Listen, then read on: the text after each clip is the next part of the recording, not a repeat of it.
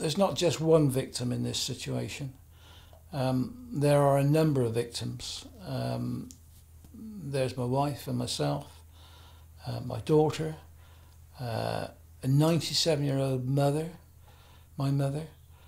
Our lives have been totally altered, and they can't be put back together completely. We can learn to live with the problem and live with the horror of what has happened. And we would simply say, look, this is what someone has done to us. Please see fit to help us find out what happened to Melanie and who was responsible. What would you say to people who maybe were there on the night? What do you want them to try and remember? What was she?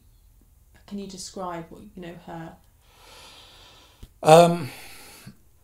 She would have just melted into the crowd. She was 25. She was young. She was blonde, and I expect there were a lot of young blonde 25-year-old girls there in semi-darkness.